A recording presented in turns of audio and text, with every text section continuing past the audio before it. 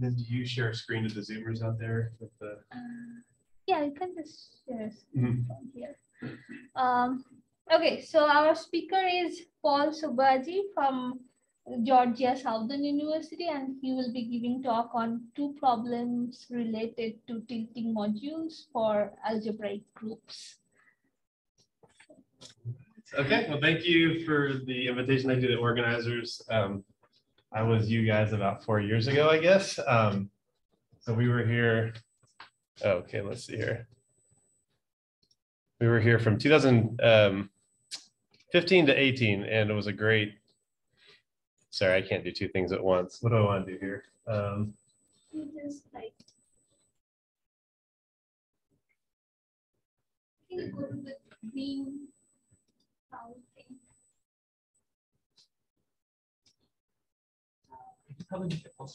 Yeah. With the, is this right here? Yeah. Okay. Okay, all right. And then should I move this? Or you can just like Minimize? that. Yeah, okay. All right, well, anyway, sorry, I was trying to say it's great to be here while also trying to do this, and my wife could tell you I cannot do 2 things at once. So anyway, it's really good to be here. It's a short visit, yeah, happy to be with you guys. And I was telling Dan that the talk I was giving, I was sort of recycling some slides I already had, confession.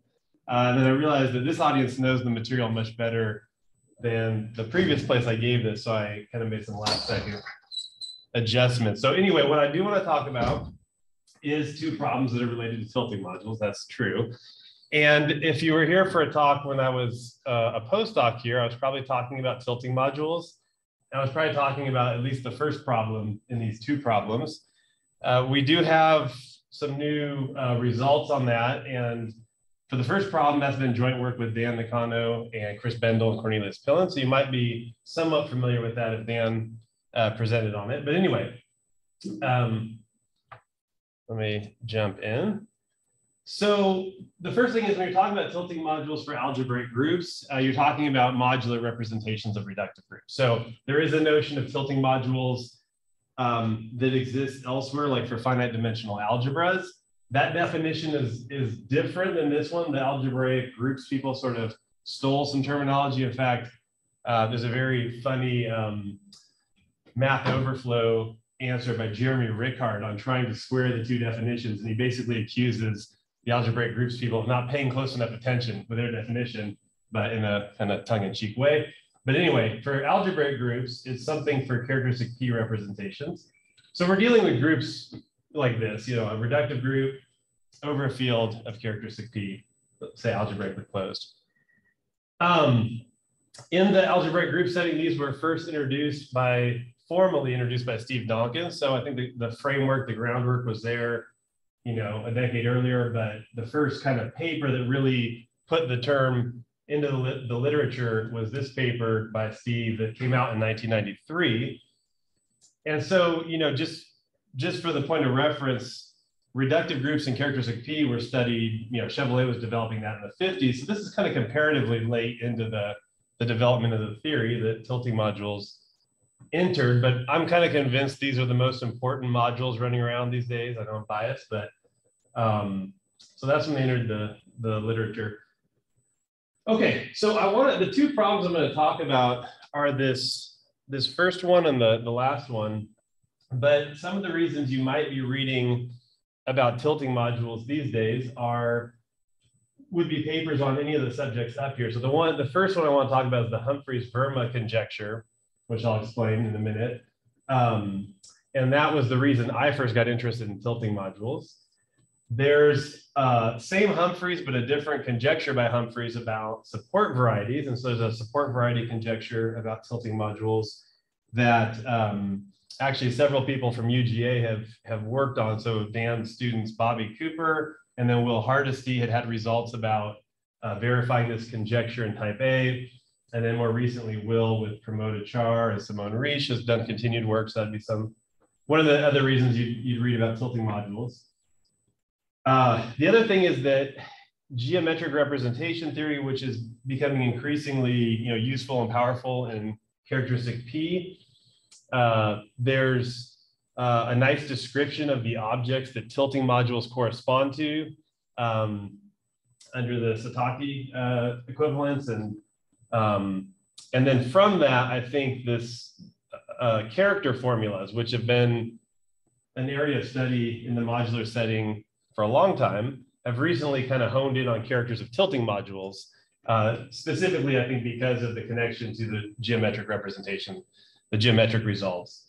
So what I want to talk about is kind of my interest in tilting modules on the first and the last bullet point. And again, the first one was how I got introduced, and then the last one is some sort of recent stuff. Okay. So kind of the thing to say when you're defining a tilting module in the setting that we're dealing with tilting modules is that your category of representations for G has an indexing set for the simple modules. Okay, so X plus will be the set of dominant weights. It's a partially ordered set under the root ordering. And for each lambda that's an element of this set, okay, you have a simple module of that highest weight. And then you have these two other indecomposable modules of the same highest weight lambda, the so-called standard module, also known as the Weil module, delta lambda. And then there's this, the co-standard module or induced module, nabla lambda. So, all right, I think I put a note to myself to draw. Let me actually work on the sideboard for a second, just to say. So what you have is, so if this is L lambda, your simple module, then you've got the standard module, which surjects onto that as a unique simple quotient. And then you have the co-standard, which has a simple socle, and L lambda sits inside there. So these are very important indecomposable modules in your category. And they have a bunch of important cohomological properties. And so let me say it like this. So if you take lambda, dominant weight, then you can form a Serre subcategory that I'm denoting here as C less than or equal to lambda. And what you do is you take the subcategory of all modules whose composition factors are of the form L mu, where mu is less than or equal to lambda in the partial ordering. All right, and so this is a Serre subcategory, and in this subcategory, the objects delta lambda and nabla lambda are in here, so that means that all their composition factors satisfy this. And moreover, the standard object is the projective cover of L lambda, and the co-standard is the injective hull. And so that just reflects the fact that when it comes to extending modules, these two can't be extended in different slots in the extension by modules who have lower highest weight, by simple modules of lower highest weight. So these are important modules cohomologically.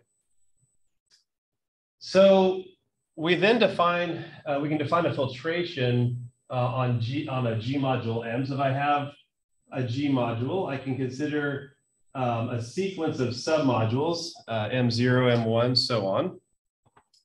And if I have a filtration of this kind where the successive quotients of those M sub I are isomorphic to these nabla lambdas, then we call that a good filtration. And if I have a filtration whose successive quotients are isomorphic to the Weil modules, then that's called a Weil filtration.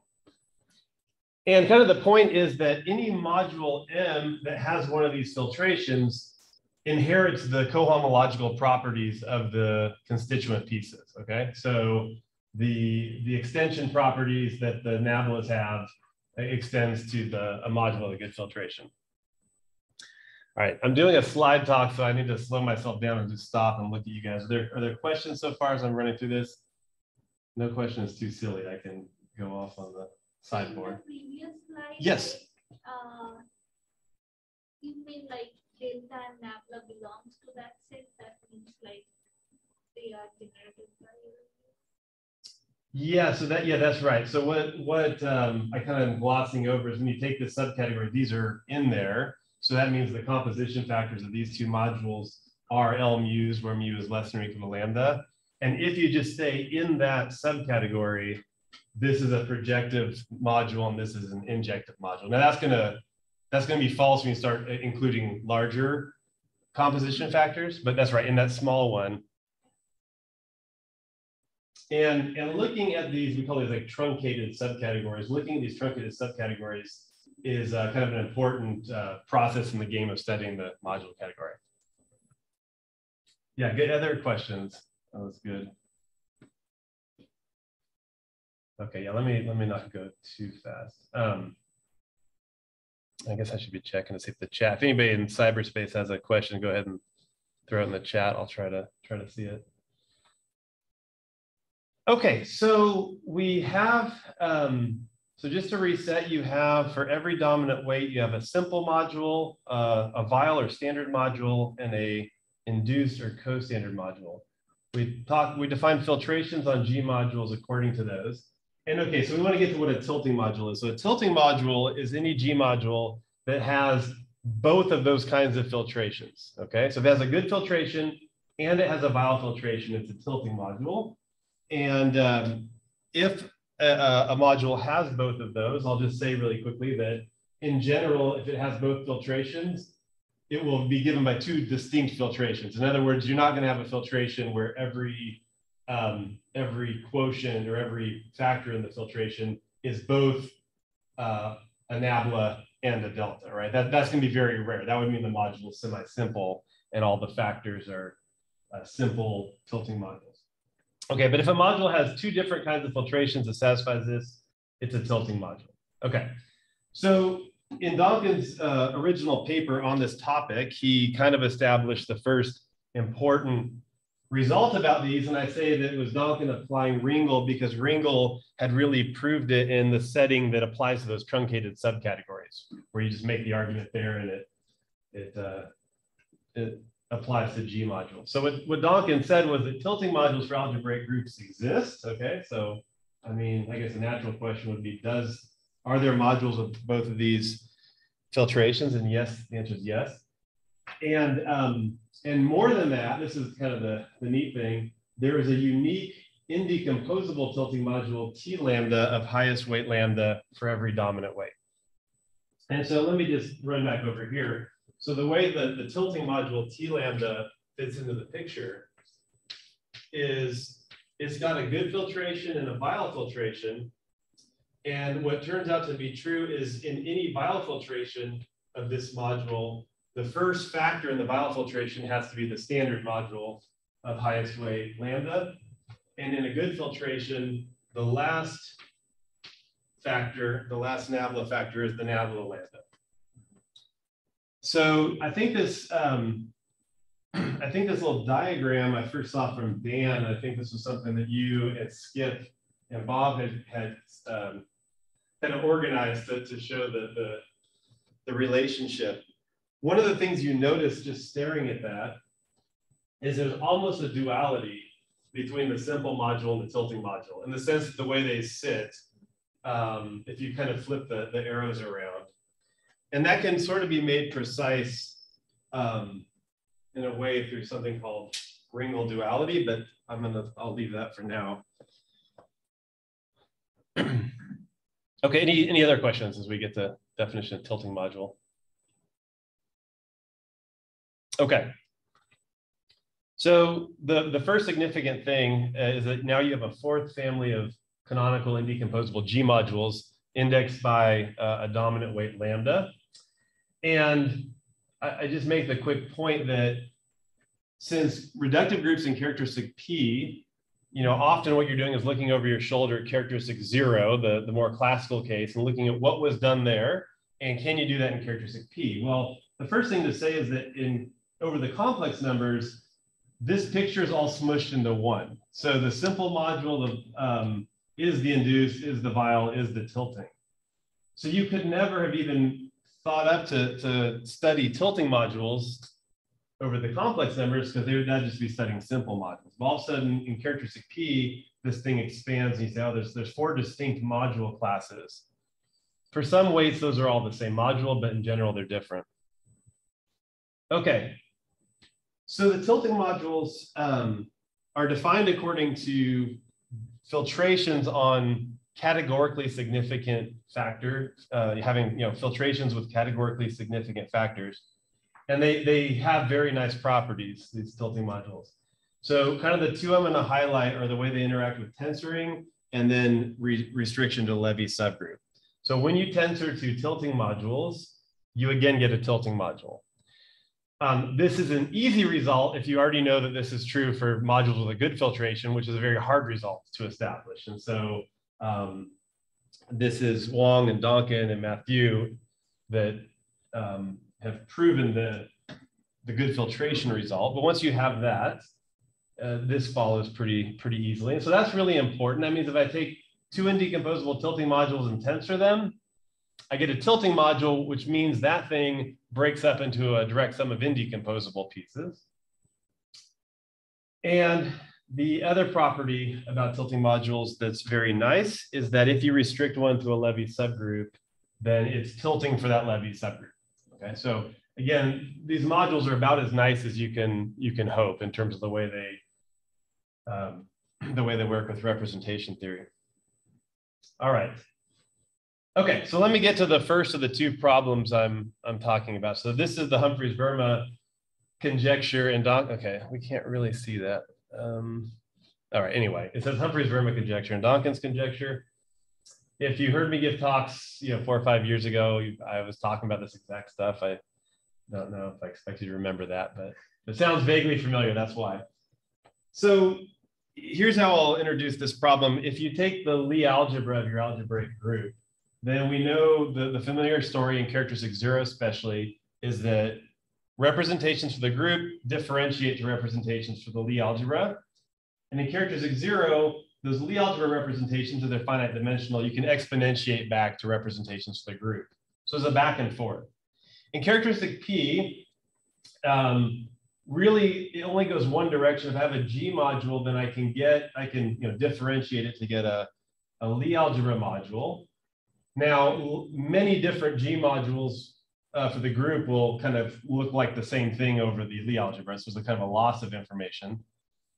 But then the other side of the thing that's different in characteristic P is, well, they only yield one type of representation for the Lie algebra. These are called restricted modules.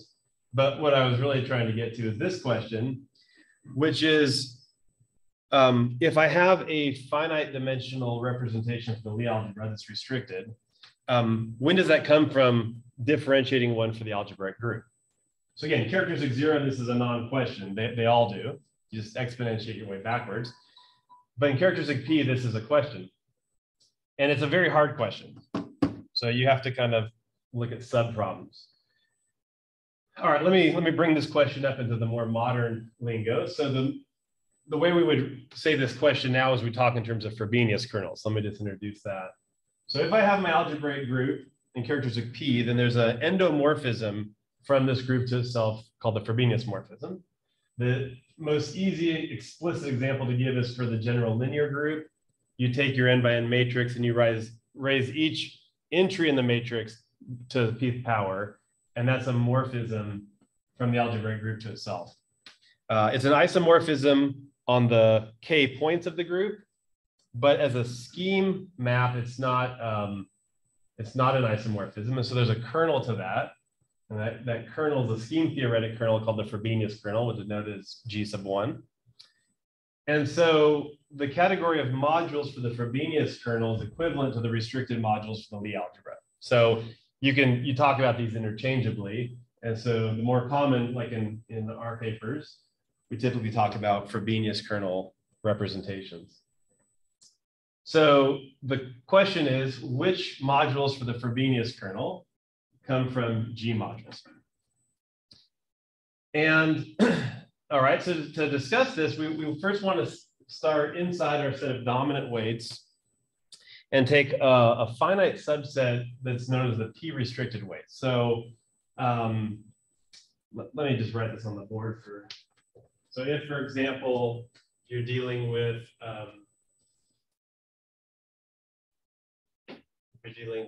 SLN, and so in this case, your dominant weights identify, well, yeah, this would be like z greater than or equal to 0 to the n minus 1. Then your set of restricted weights would just look like things of the form A1, A2, An minus 1, where AI is less than P, bigger than or equal to 0. So this is your set of P restricted weights. So it's a finite set for any fixed group. And kind of the first result on this first sort of positive answer to this question was given by Curtis in 1960, where he said, well, the simple modules for the Frobenius kernel all lift to modules for the algebraic group, where there's simple modules upstairs. And specifically, if I think of my simple modules for the algebraic group as being indexed by dominant weights, if that index comes from the set of P restricted weights, then that's one of the modules that differentiates from the simple module for G, for the Lie algebra. I think you want simply connected. Surely actually corrected. Yes, you're going to miss weights if you don't have simply connected. That's right. That's right. Let's see. I get turned around because I phrased this problem backwards sometimes. So I'll start with thinking Frobenius kernel and then going to the group. So if you start with the Frobenius kernel, it always lifts the one for the group. But yeah, you're right, Dan. You need simply connected to get all the weights. But you could probably fix that by making x plus the weights of the group of whichever form of the group you're dealing with. Yes, that would be like the dominant weights that actually correspond to modules for that group. Yeah. Yeah, good point. What is the restricted key modules over there? Restricted G modules. Oh, okay. Restricted. That means that your the Lie algebra, like as a Lie algebra, the representations would include any legitimate Lie algebra representation. So a map to, vector space where the bracket's preserved. In characteristic P, the Lie algebra for your group has an additional structure called a P restriction map. And there's something called a P restricted representation for the Lie algebra. So that would be a representation that also respects this additional structure.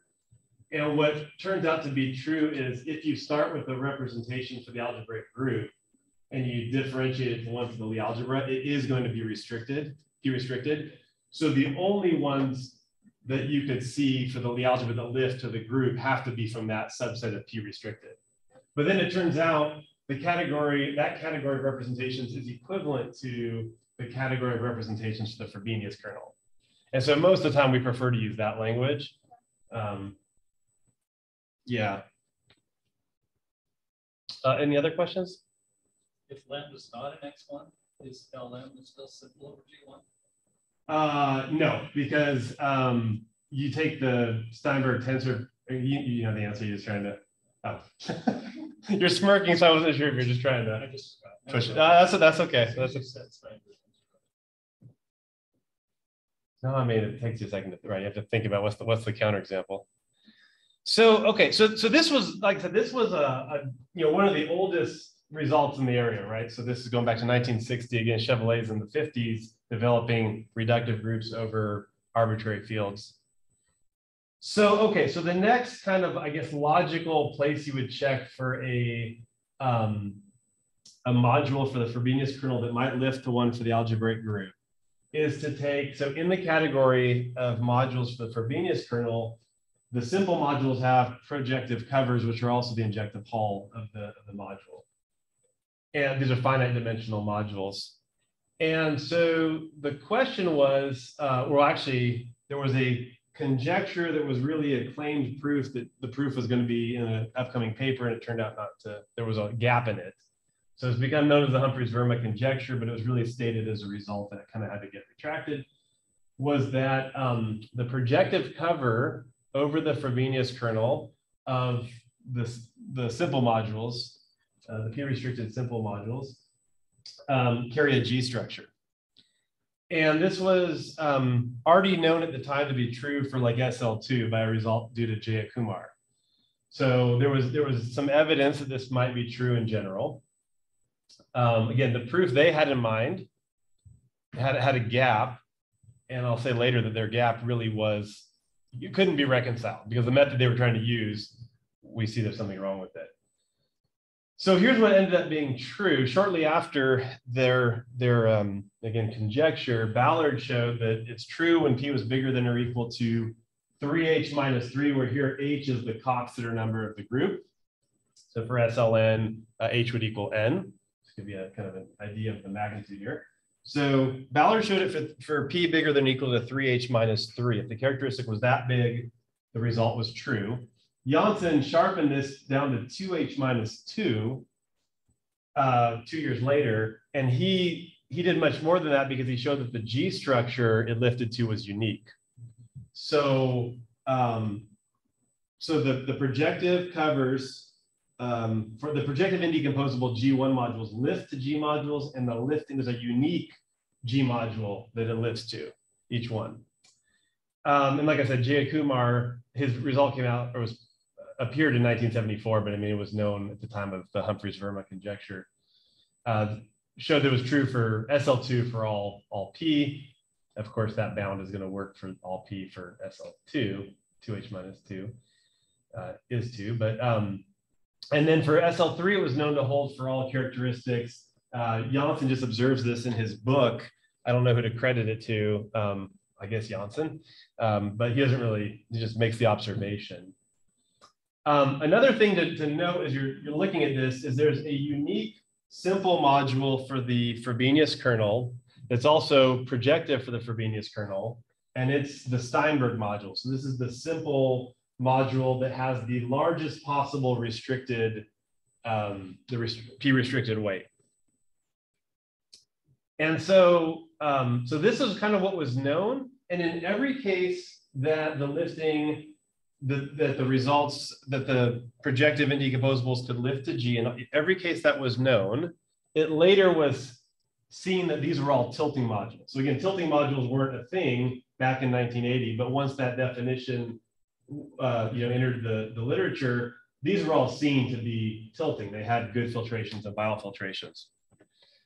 So Donkin made, I guess a kind of an obvious then conjecture off of this, which is, well, probably, well, he didn't say probably. He said the tilting module should be the lift of this projective indecomposable module for all primes, okay? And this was, again, this was in that paper that appeared in 93, but I have good, on good authority that it was actually announced in 1990, because Dan has his notes from a talk when Steve made that exact. Oh yeah, go ahead. Yeah, so this came up in conversations with Henning Anderson. So it turns out that, I think this is what happened, was Donkin actually had Ringwald's preprint. The preprint of Ringwald's paper. Yes. So he actually had a head start on tilting modules. Because I mean, it was stated in 1990. Like why was he talking about in 1990? Right. And all the other literature came out like a year or two after. That's okay. That's a good. So yeah, what Dan was saying is that Ringgold's paper, which appeared in 91, of course, that was circulating before it appeared. I think Steve found it in a drawer while visiting Ringgold. I mean, Steve tells this story. Yeah, that's right. There's one thing that I kind of want you to avert your eyes from. I'm just giving you the full story, but this weight in here always used to make my eyes glaze over when I looked at it. Like, what in the world is the statement saying? Well, all it's saying is that the claim is that this module for the Frobenius kernel lifts to its tilting module, and it turns out that unlike with other highest weight, well, they're not there anymore, other highest weight modules, this notation, the lambda in there, is to signify that over G1, this is the projective cover of L lambda, which really does have highest weight lambda. The highest weight of this module is not lambda, it's this thing right here. So this has to be the tilting module that would be isomorphic to Q1 if it lifts. And this is basically what you're doing is you taking this weight lambda and you're reflecting it through the Steinberg way. So you just run it to the Steinberg and then run it across. That's what this thing is. Okay, so Donkin makes this conjecture. It's early 90s, and I was really interested in the Humphreys-Verma conjecture. I really didn't know a whole lot about Donkin's conjecture. And when I was a postdoc here, Dan encouraged me to take a look at a paper he had written with Tobias Kildertoff, who had visited, I think maybe the year before, 2 years before. And they were dealing with problems related to Donkin's conjecture and related phenomenon, the category. And I kind of resisted at first, well, maybe I'll get around to looking at it. Eventually, I'm a little slow on the draw, but eventually I realized, Dan's always giving good advice. Let me go ahead and read this paper. And it was exactly what I needed to read. It really framed things in the right way. And I think it got the ball rolling for us to do some stuff. So, so anytime I write BNPS, this is joint work with Chris Bendel, Dan Nakano, and Cornelius Pillen. And so the four of us started working on this problem several years ago. And this Donkin's conjecture. And here's what we found.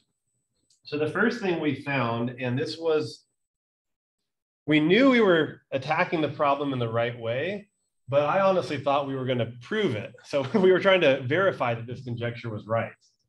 And we were trying to verify it in low rank cases and work our way up.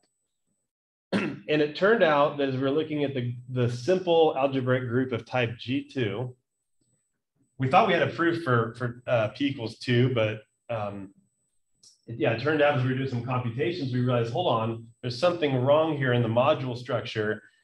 Something was going wrong that shouldn't be able to happen if the tilting module conjecture was true. And what we found was, in fact, the tilting module conjecture failed there. So that was kind of it. That was 2019, and that was the first, instance where the tilting module conjecture was shown to be false. So therefore, Donkin's conjecture is not true in general. There must be some additional hypothesis. A couple of years later, we were continuing to look at this, and we said, well, there's actually other counterexamples. So if you have a simple algebraic group of type root system type Bn, where n is bigger than or equal to 3, and again in characteristic 2, it fails. And then in root type C3, when p equals 3, we have a counterexample. This one's noteworthy because these are bad primes for the root systems, if that means anything. This is not a bad prime. So this was the first non-bad characteristic counterexample. Now, if you force me to say what's going to happen, we think that for type Cn, where n is prime and p is equal to n, that it would also fail. So we think that the counterexample we found here, we could probably produce for the various Cn, using a similar argument. Okay, now, okay, so that was in a lot of ways, this was very clarifying because I don't know if so John Carlson was giving a talk in Seattle, I think in 2012, and he said, if you're trying to prove something and you can't prove it, maybe it's false. And it was very satisfying to know this thing was actually not right, because we were really banging our heads against the wall and thought we had these good angles of this conjecture. And so to finally realize, it actually is just not going to be true in general. And this was very satisfying. I wanted it to be true, but unfortunately we can only report what's accurate. So, all right, so that was one half of kind of the BNPS work on this conjecture. So realize it's wrong in a number of cases, at least in these situations there. The other side of it is yeah. So you might want to mention that it fails for like the other root systems too, like your E6 and 7, F4. By just jacking things up. By Levy, yeah, by anything that sits inside is a Levy subgroup, yeah.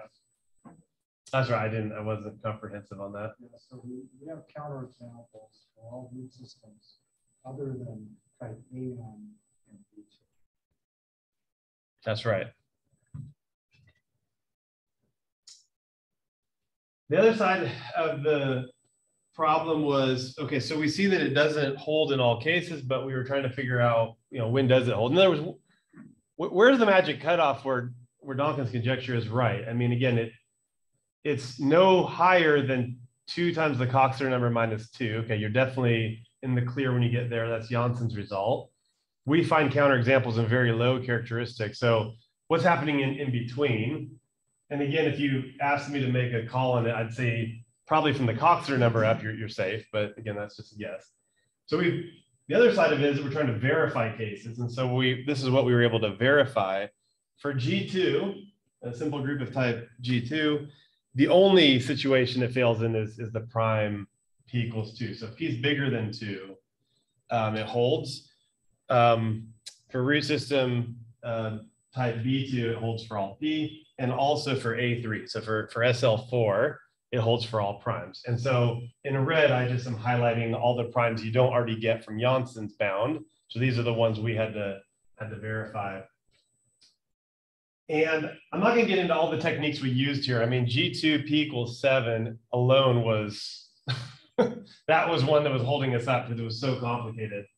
We kind of threw the kitchen sink at this problem to kind of pick off all these different cases. But let me just give you, at least in a big picture, I'm not going to get close to where I was hoping to get to. In a big picture, let me tell you sort of what we see happening behind the scenes. So there was a question in Janssen's 1980 paper where he proved that good bound of P bigger than or equal to 2H minus 2, where he asked if a vial module has what he called a p-vial filtration. Now, a p-vial filtration means that you have a filtration of submodules on this vial module such that the factors, the factors of this filtration look like modules of this form here, where what we're doing is we're taking a simple module, G module, a p-restricted highest weight, and then we're tensoring with the Frobenius twist of the vial module of highest weight, mu sub 1. Okay, so you have the Frobenius morphism on the group. You can pull back modules via that morphism, and that's what the Frobenius twist means. And so he'd asked the question, does every vial module have a p-vial filtration? And if you're just sitting here looking at this for the first time, haven't had the benefit to think about this, and it's like unclear if this is hard or easy to analyze, but the fact was there was very little information about this. So prior to 2019, the only answers were affirmative answers. So cases where you could verify that this did hold. So either by being selective on the weight lambda that you're going to say it's true for, or being very selective on the characteristic. So there were some answers. 2 really important papers here were one by Brian Parshall and Scott, where they looked at this question. And then also this paper I referenced earlier by Tobias Geldertoft and Dan. And these both appeared in 2015. And their paper explicitly is on p-vial filtrations. And then Dan and Tobias covered a number of topics and sort of how this question and a different conjecture of Donkin's interacted with the tilting module conjecture. So these are really, I think, sparked a lot of what's happened in the last few years. And so the thing I want to say is that all of our counterexamples to Donkin's conjecture and all of our verifications have somehow really involved kind of negative or positive answers to Janssen's question. So the first thing is, we did find negative answers, cases where Janssen's question had there were vial modules that did not have p-vial filtrations. So that was the first time that was observed. And our counterexamples, every time we find them, we see that phenomena occurring. Then on the other hand, we're able to verify Donkin's conjecture by verifying that certain vial modules have these p-vial filtrations. And so somehow there's a connection between these. And the last thing I'll say, and this is kind of, I think, philosophically important to me, is that algebraic groups in characteristic P and quantum groups at a P through to unity are often put side by side for comparison. And you know, people have studied algebraic groups looking at the quantum groups. And here's where there's a point of departure. The quantum groups, they have a Frobenius morphism, but it's not an endomorphism. It goes from the quantum group to the classical enveloping algebra of the Lie algebra and characteristic 0. And what that means is anytime you have things with Frobenius twists, it behaves very differently for the quantum group. And in particular, Janssen's question for the quantum group is very easily answered in the affirmative.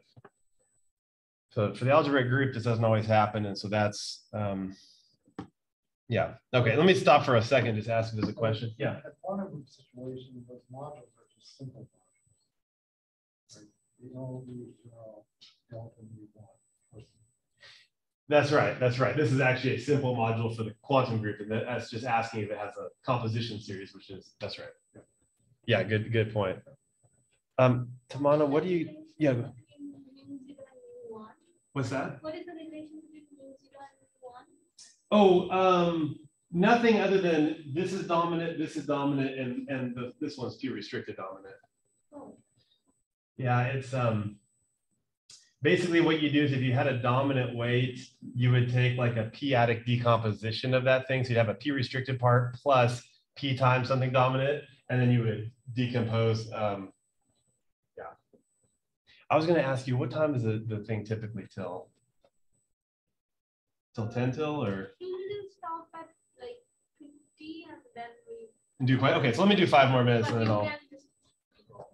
Is this true if p is bigger than 2 times 2? Is the answer question that?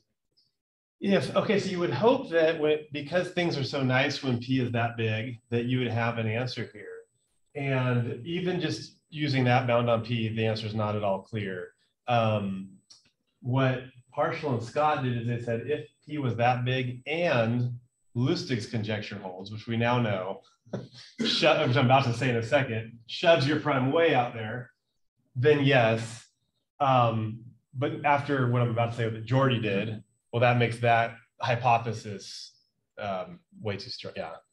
So it is a very hard question. I think, I don't know if Dan agrees, but I think of the various questions we're kicking around in this area, answering this one is I think the hardest, has the most, yeah. But I also think the reason it's probably so hard is because whatever mysterious is happening, for example, with what Jordy found with Lustig's conjecture, probably is maybe has something to do with this issue here, which again, for the quantum group's a non-issue. And the quantum group, Lustig's conjecture is very nice. It's true, you know, when L is bigger than the Coxeter number. So. Other questions?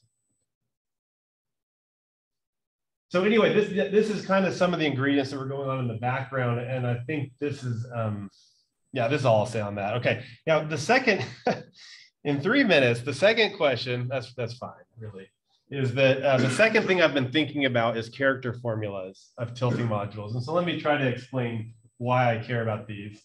And yeah, this will be where we get. So first of all, you fix your maximal torus in G. I should have done that at the beginning of the talk, but all right, never too late. And if I have a G module M, it restricts to 1 for the torus. And I'm going to call CHM the character of this module. So it just means you restricted the torus, breaks up as a direct sum of one-dimensional representations. Keep track of this. Okay.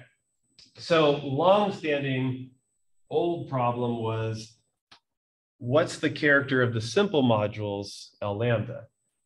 Now, for the characteristic 0, the complex case, Weil's character formula is what answers this. So, you know, I think if you're starting out in characteristic P, you're wondering, what do we have in place of his formula? And so the first thing to say in characteristic P is that Steinberg's tensor product theorem, which I've kind of alluded to before, which says if you have L lambda plus P lambda prime, that's isomorphic to L lambda tensor L lambda prime Frobenius twisted. Because of that, it turns out that really all you need to know is the character for L lambda where lambda is P restricted. Then you can just apply the Steinberg tensor product theorem, and that will give you everything. So one approach to this problem has been to use the character of the standard or co-standard modules. They have the same character. So I'll just do the standard module. The standard module's character is the same as the character of the the simple module in characteristic 0, which is given by, I'm writing it as this Euler characteristic, chi of lambda. That's what Weil's character formula computes. And the reason we can do this is because the Weil characters form a basis for the invariant ring of characters where the character of L lambda is going to live. And so you can write it, you can express it in that basis. The coefficients on the right are integer, but they're going to include positive and negative coefficients. So this is always true. The problem is, what are those coefficients? So Lustig's conjecture, which you might see the bound on this various different ways. I'm just going to go with this one for now. This is the original, I think, conjecture, is that if you want to get this for all the p restricted weights, then if p is bigger than or equal to 2h minus 3, those coefficients will be given by Kazan-Lustig polynomials, evaluated at 1, certain ones. And what turned out to be correct is that if p was really big, this conjecture is true. And that was first shown by Anderson, Janssen, Zorgel in a non-constructive way. So there exists a characteristic where you're big enough, but we don't know if you're there yet. And the phi big actually was able to produce explicit bounds, and they're huge. And then Geordie had this surprising discovery in announced in 2013. Let's talk with Dan about this. I think it appeared in print in 2017. That no, it's not true in general. In fact, it fails in a lot of characteristics. In fact, the failure is so bad, you can't even have any reasonable bound on your character. You can't have a function in the Coxeter number that's like, I don't know if it's sub-exponential maybe. I mean, it has to be a huge, the bound is going to have to be huge, which phi big produce huge bounds, and those end up being a lot sharper than people probably realize. Okay, so Lustig's conjecture is not going to give you the answer in general. And so the more recent thing is to look at characters of tilting modules and try to attack it this way. So I'm a minute over. I'll just do 2 more minutes. Is that okay? All right. So your tilting module has a Weil filtration. Okay, Bill's the department chair. So I have a few minutes.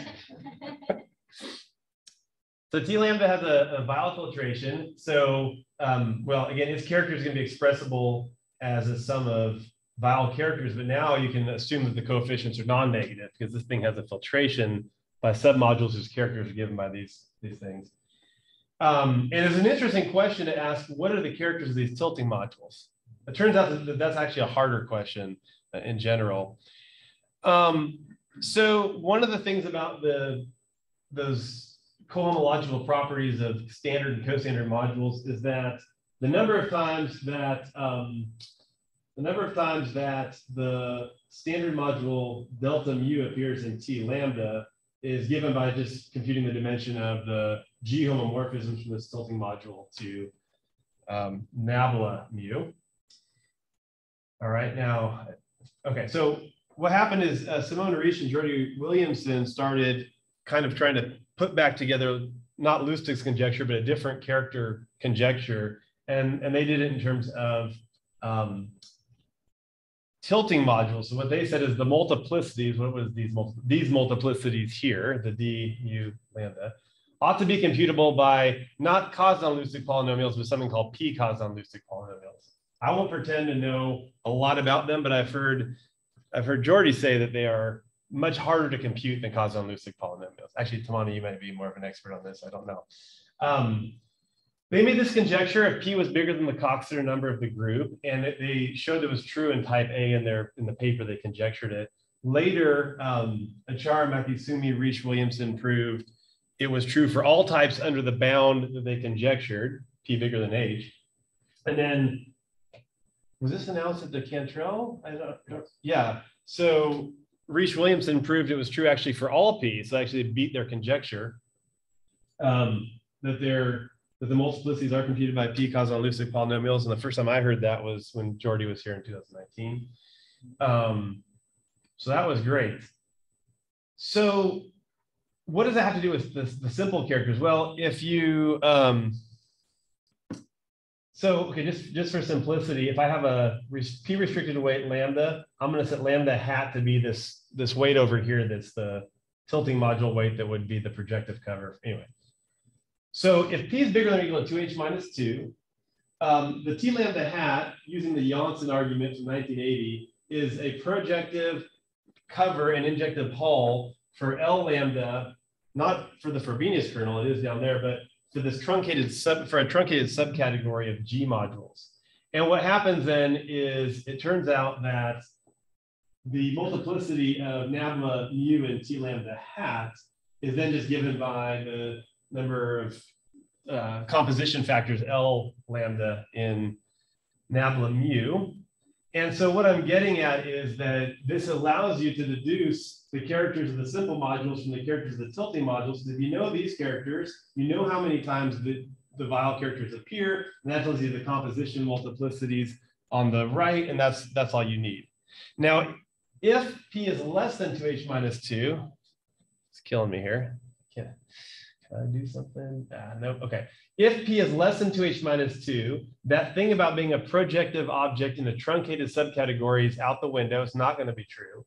But as long as Donkin's conjecture still holds that that says T lambda hat is isomorphic to Q1 lambda, then you can work in the category of G1T modules where you replace everything in sight with the G1T analogs of the simple module. There's a G1T simple, the same highest weight. These modules get replaced by baby Verma modules that have a similar role. And now you get you get a similar Palm composition multiplicity results. So again, parallel. The long and short of it is you can still deduce the simple characters from the tilting characters. So the question then became, well, what happens if Donkin's conjecture fails? That's not a hypothetical. We know it fails now. And so this is where I kind of started getting interested in this question. And the first thing was that the simple characters can still be deduced from the characters of the tilting modules under this situation. You have to use something called stable lifting. It was something that Brian Parshall and Leonard Scott worked on. Anyway, I'm kind of out of time, so I want to, let me go ahead and just speed through this. So that was the first thing I was interested in. The corollary then was, well, that means you can use the Riesch-Williamson tilting character formula to get all the simple characters in principle for all p using this observation. Here's the brutal honesty of it. That's great theoretically. In practice, you'll never get it this way. The pKl polynomials are too hard to compute. They're recursive in nature. The higher the weight goes, the worse the recursion. The stable lifting forces you to take a weight and shove it really far up in the dominant chamber, and now your recursion just became an absolute nightmare. So you're never going to compute using this, but it's more of a theoretical statement. And so, all right, I have a little bit more, but I think I'm going to stop here because I'm out of time. So thank you.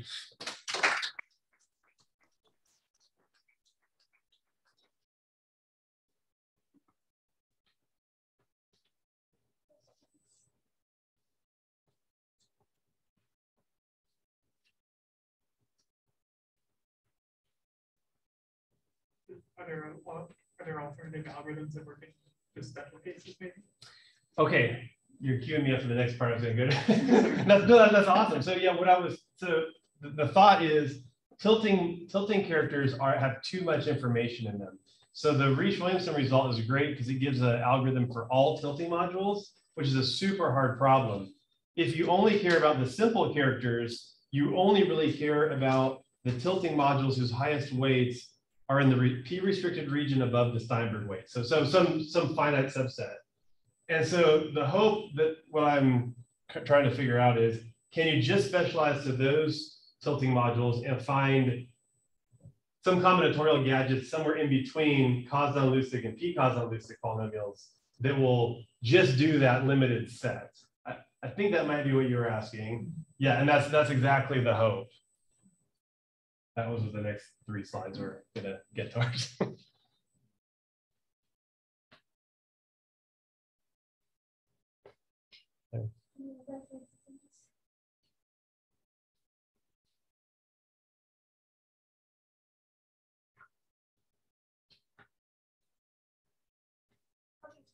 Let's thank the speaker again.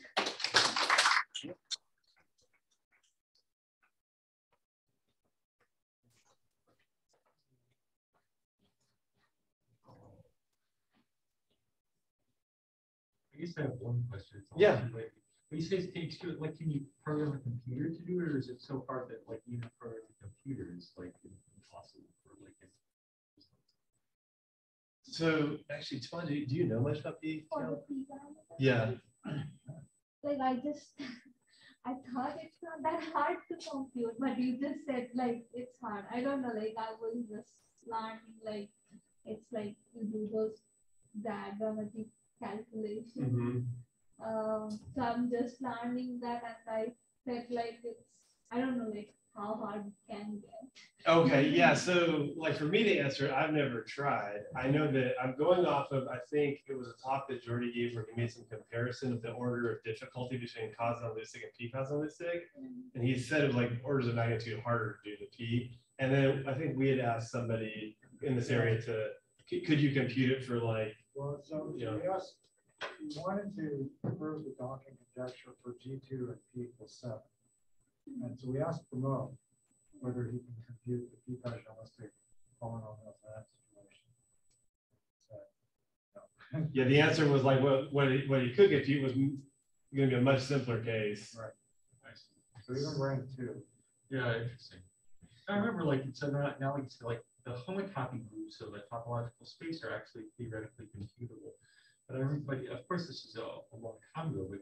But what I would read in the paper about it is that it's so hyper exponential that it's not even like you can't even implement it even like you know, of course this is in the 60s, but you know still there are things that are just out of you know, even things that prove it can still be out of touch. Well, and like, you know, one of the things, so I told Brian, I've recently found a paper by Brian that I've been interested in. If you take alcoves and you took the set of restricted alcoves for a root system, and you were trying to figure out how many dominant alcoves are strongly linked less than that, the top restricted alcove. So you've done some related things with the Janssen region.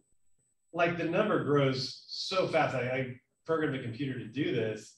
And for like SLN, it goes like 1, 2, 8, 52, and somewhere around 470 something, 5,000 something, 83,000. I mean, it grows like, yeah, like hyper exponential. I mean, it's just, and that's just to find how many alcoves you have. Now you would be doing recursive stuff where all of those sub things are going into the recursion. I think it'd be a nightmare, I guess, is the long and short. So we need quantum computers for Yeah, possibly. that's not totally a joke. That's not totally, no, that's not a joke. Yeah, you're right.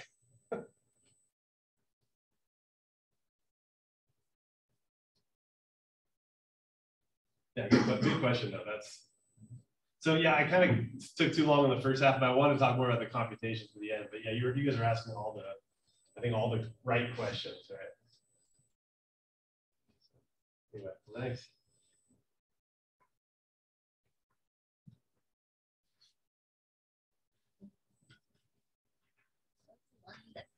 Okay.